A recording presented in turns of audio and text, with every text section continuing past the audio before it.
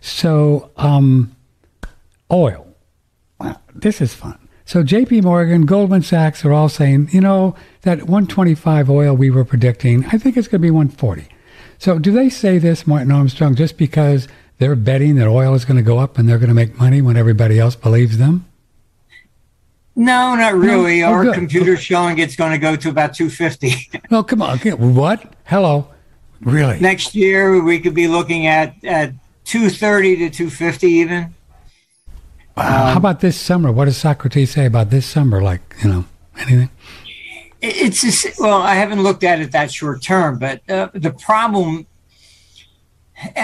again, you have just people doing things politically. I mean, in all honesty, if you look at Ukraine, it's just mostly propaganda. Yes, sir. I mean, we're under attack. Look, the first thing, if Putin really was going to try and conquer Ukraine, he would do the same thing we did to Iraq. The first thing you do is you go in, you take out the power grid, then you take out the communications, and you take out the water supply. And the central bank. He's done none of it. Right, and the central bank. They took that, didn't they? JP Morgan? I mean, look, Biden's wife went to Kiev. All these leaders are going to Kiev. That shows it's not a war zone. It's just, come on. She's bringing flowers over to his wife. He's in the Donbass where the Russian population always was. Mm-hmm. And it's just really kind of nuts. Well, Mr. Armstrong, I'd like to understand. So the word that we got, and tell me if this is correct, that Putin wanted to make sure that NATO get into Ukraine, and he wanted to get a deal for a long time. And the NATO and the United States and globalists didn't want that. Is that close? Well, not really. Okay. What happened was, most people don't realize, but Ukraine was the third largest nuclear power in the world. They had more nukes than China. Really? And so when the Soviet Union broke up, that was the Belgrade Agreement, that they would return all their nukes to Russia. NATO agreed not to invade, and Russia agreed not to invade as long as they remained neutral. What year was this? That was basically right after 1991. Okay, all right. When Russia collapsed. Okay. Then when you had the Maidan Revolution, then there was the Minsk Agreement. All right. The Minsk Agreement said that they would allow the Donbass and those regions to vote on their independence because the country was breaking up. Mm-hmm. And that was brokered by, France and Germany. And Zelensky's refused to comply with that. Now, you can Google they want to most of the things that they put about Putin are really a lot of it's propaganda. There are two things that probably prompted him to go in.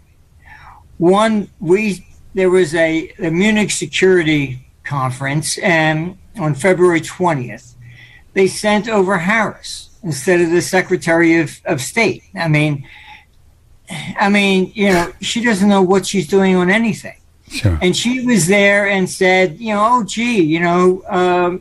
Ukraine should join NATO, which was a complete violation of the Belgrade Agreement. But then Zelensky stood up, and you can Google this too, if they haven't taken it off the web yet. Daily Mail in Britain covered it. On February 23rd, he stood up and said that we're going to reestablish nuclear weapons in Ukraine against Russia. Putin went in the next day. And, they want to pretend that, he was trying to invade Ukraine. Like I said, he clearly didn't do that. Otherwise, you would have, taken out the power grid, the water supply, and the communications. But he didn't do any of that. He basically stayed with the Donbass region, which is what he originally said he was doing. they were, Facebook and that crowd, they were being promised to go against Trump, and they would be able to be banks with their digital currencies. Oh. And that they would be replacing the banks. You can probably Google and find some articles that the Federal Reserve will take direct deposits from people. All right. If the Federal Reserve took direct deposits from people, you're now competing with the banks. So Facebook and the rest of these with their digital currencies, they were promised that. Oh. That's why they were all against Trump. Oh. It was just follow the money. That Facebook digital currency thing, that thing just fell apart, didn't it? Somewhere along the line. Just fell apart somewhere. This is another great question from Linda. She's in Seattle. Oh, God bless Seattle. You need help there. Does your guest believe that Bitcoin long-term survives everything? Probably not. Probably not, really. No. Who could bring them down? Aren't they peer-to-peer, Martin Armstrong, and kind of the way it's set up? Look, I don't see that as plus or minus, honestly. If we went into war and just look at what the U.S. did to Iraq, the first thing you do is you take out the power grid. Yeah. Okay, so where's your I see. So currency? if you bring that, well, then you're done, right? Game over. Game over. I think still, historically, it's going to come back to physical, a medium of exchange. And I guess an example was probably the most dramatic collapse was that of Japan. The emperor, every new emperor that came in for a few of a run, he devalued all the money that was in circulation to 10% of the new ones that he issued. So he got to the point that people would no longer accept Japanese coins because they would be devalued. Mm-hmm. So they started, money was used as bags of rice, and they used Chinese coins. China expanded that way, but Japan actually physically lost the ability to issue money for 600 years. No Japanese coins for 600 years. Wow. Because the emperors were screwing around so much. Nobody would trust them. Not until the Meiji period where coins ever, reappeared. So, I think that's, if you get into like a war situation, things of this nature, even cutting off the energy that the Biden administration is doing. They're talking about rolling blackouts in the United States maybe this summer. You get a blackout, what good is Bitcoin going to do you? Or any digital currency, regardless of who makes it. But it wouldn't come back on, and you still have your Bitcoin. It was off. Yeah, I'm not saying with right? that. Yeah. But you have, I think largely the government, knowing these people the way I do, they would just seize Bitcoin and everything else anyhow. You think they could? And convert it to their digital currency. We're going to convert your Bitcoin to our central bank digital currency. Whatever. And they would, can do it by an executive order. And Biden would do it in a second. All right. But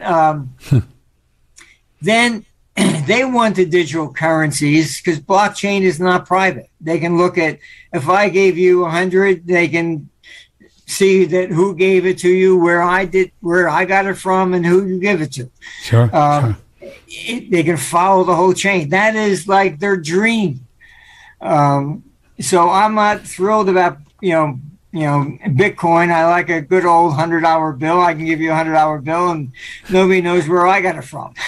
And nobody's going to know where next guy you gave it to. I mean, we're losing all privacy with digital currencies. Do you like numismatic coins or numismatics? Yeah, I mean, I think that's why there's so many $20 gold pieces around and things of that nature, because most people don't realize, but FDR, he was a stamp collector. But Teddy Roosevelt was a coin collector. Yeah. So when he confiscated gold, he exempted numismatic coins. He did. Yeah, he did. That's why they're still around. That was right? Teddy. Good for Teddy. God love him. Yeah, Teddy, you can look at a 1907 $20 gold piece. There's the very first year, they're very high reliefs. Mm-hmm. He was an ancient coin collector. The ancient coins were very high relief because they were hand struck. Mm-hmm. So they tried to make them like that. That's what he wanted, and the machines would break. So 1907, for a little period of time, the very high reliefs, and the date was in Roman numerals. Wow. I think part of the COVID lockdown in China and Shanghai was deliberately and political for the purpose to create higher inflation. Shanghai is like the #1 port in the world. They just lifted it, I think, today. And that'll cause oil to rise as well once they start using oil. All this, if in waging war, you can probably buy them on eBay. The Germans counterfeited British pounds. Did they? And they were dropping them out of planes on the people in there. And what you're trying to do is destabilize their currency. You're trying to create the inflation. Yes, sir. Yeah. Okay? It's a war tactic. So I honestly think that that's what China was deliberately doing, shutting down Shanghai in total lockdown to shut down the port to push the inflation even higher. I think it's a war tactic. Many people conjecture that this climate change is more about control, that solar and all these green things can never provide the energy that everybody needs. So if they run this thing up, then they can control the energy and control us even more. Do you think that's a viable argument? I think it's more to jettison the United Nations to this one world government stuff. Mm-hmm. You will see on our, if you Google our site, there's a clip on there of Holland, Holl, the old president of France. Mm-hmm. Standing up alongside Merkel in the European Parliament, admitting that the whole purpose of the EU was to create one government to eliminate war in Europe. Oh, this theory's been around for a long time. Yeah, they think if one government, then you eliminate war. Mm-hmm. Just look at the Roman Empire. How many civil wars did they have? It was one government. We had a civil war, North versus South. England had a civil war, one government. It doesn't matter. But this theory is another academic, utopia. And these people are pushing the United Nations, that the United Nations, we need one government to fight climate change. You now have the WHO saying we need one agency to fight disease. Yeah. These people are just power hungry. That's what it's all about. Mm-hmm. And I don't see this as viable. It's absurd. But they only looking at what they want to achieve. That's it. They don't look at the practicality of this. It appears to me, just from the cheap seats, Martin Armstrong, from your host here, that I don't think these people are going to stop. They're going to keep going until they just implode. Yes. Right? They're just not going to stop, are they? They're not going to stop. No, they're just you're not. Asking them to suddenly admit that everything they believe for their life is wrong. It's like a religion, right? It's like, okay. It is. It's not going to happen. Not going to happen. Wow. Not going to happen. Look, this is what our problem is. This is why they wanted Biden. They got somebody that will just sign whatever they stick in front of his nose. Sure. You got to take the napkin and wipe the drool off it first. But this is what they wanted. Does he really come up with these ideas? No, I think it's like the old rap song, with a slim, shady, please stand up. Nobody knows who the president really is. Yeah, they have no idea. Whoever is writing up these things and sticking it in front of them. Your man in Florida's pretty cool, DeSantis. He was talking about the WHO the other day, and he says, I don't care what they tell me to do in Florida. We're not going to do it. So, just knock yourself out. This is probably where we're going, right? Texas, Florida, Tennessee, Oklahoma. We're just going to the United States will probably split. Yeah. It will split, usually along the same historic lines that, were before, North versus South. Although, a lot of people have said it was slavery and stuff like that. It wasn't necessarily that was the real bottom line issue. It was states' rights from many perspectives. Yes, sir. And most of the soldiers that fought in the war, they didn't have slaves. It was more of, we're not going to tolerate the North telling us what to do in the South. Right, wrong, or indifferent. Yeah. All right. And back then, cotton and things, this was all manual labor. So, if you are taking away the slave labor, you are basically putting them out of business. Yeah. So it was, from an economic standpoint, it was different. But, this is, slavery was been around for a long time. It was wrong. That's how communism came to power in Russia. Russia had serfdom. The difference between the two, slavery, I could sell just you. Serfdom, if I sold the farm, everybody that was there went with it. Oh, good. You were attached to the farm. I see. It wasn't an individual per se. So serfdom was, you belonged, you were part of the machinery of the farm, basically. And so serfdom ended in Russia in 1861. That's why Marxism worked, because suddenly it was like, let's go get the rich. They got everything. These people had nothing. They didn't own anything. Wow. They had always been just like machinery on a farm. That was it.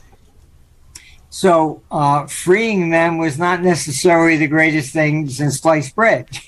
Yeah. There wasn't McDonald's to go down and get a part-time job or something. It was like there wasn't that kind of a structure there for employment. Yeah. So Marx, in saying, let's go get them, it made the least sense. Because the landowners, it was passed down for, generations. So it was different. Whereas Schwab, in saying that you own nothing and be happy today, is different, because we all own our houses, the cars, or whatever. They owned nothing back then. Yeah, nothing. 24 is probably a major earthquake politically. Globally, and it's more than just the United States. Yeah. Putin is up for election. Zelensky's up for election. The head of the EU is up for election. Whoa. I mean, you just go around the board. I mean, it's crazy. Oh. All right. I don't think Putin's going to be there for 2024. I think it's health issues and things of that nature. Yeah, we've heard about that. Yeah, his health issues. Yeah. So I'm concerned, because without Putin there, you get one of these hardliners. And like I say, just read the declassified documents. They're there, right? Under him. The Clinton administration. They're online. Hardcore. Yeah. They say, listen, Putin is not hardcore. He is more democratic. And if you look at one of these other guys, I can tell you, they've even suggested just nuking Kiev and then saying, okay, fine, who's next? Jeez, that's not good. Boulder Bluff. That's not good. What would happen? So do we then send something because of Kiev, and then they send something to New York? I mean, is there any way of telling if Putin really does have serious issues going on health-wise? Do we know? You'd see rumors and stories. I don't know. Our computer does not like what's after 2024. I think we're heading into into World War after that period. Oh, good. It's going to turn up aggressively next year, but look, the U.S. has been way too arrogant. with the world. Yes, sir. And yeah, it's going too far. And so I think China and Russia are basically drawing a line in the sand. So this is enough. So next the year is world's going to change. Next year is going to be a mess, right? I mean, look, you got Biden in there as president. Come on. It's just a disaster, complete disaster. Yeah, really a mess. Well, Martin Armstrong, thanks for being here. I'm sorry I take so much of your time. My goodness. I overstayed my welcome with you, but thanks. It's really fun talking to you. And you go to Armstrong Economics, right? You can sign up for I do a monthly thing. I don't know, what do I pay, like $20 or something for extra stuff? I don't even know what I think it's 15. $15, something like that. But I get extra stuff, so I like that. And Armstrong Economics. So say hi to Socrates. Let me know who's going to win the 20 Seabiscuit in the 4th race at Pimlico. Maybe he'll make some money. All right. Mr. Armstrong, thank you, sir. Really appreciate it. Thanks. It's always nice to be with you. Take care. Bye-bye. Martin Armstrong, Patrick Timpone, OneRadioNetwork.com.